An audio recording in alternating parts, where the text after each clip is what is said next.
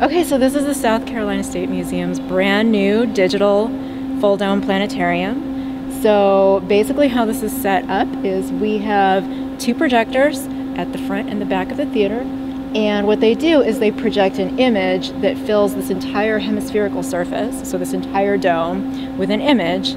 So we can fill it with an image of the night sky, an underwater scene, we can go to the pyramids, we can go to a field full of butterflies, we can go pretty much anywhere we want. And it's all controlled from back here. Here's my control station. So at the center of the room we have our laser projector, which is a full dome laser projector, so it projects laser images and abstract patterns that are choreographed to music.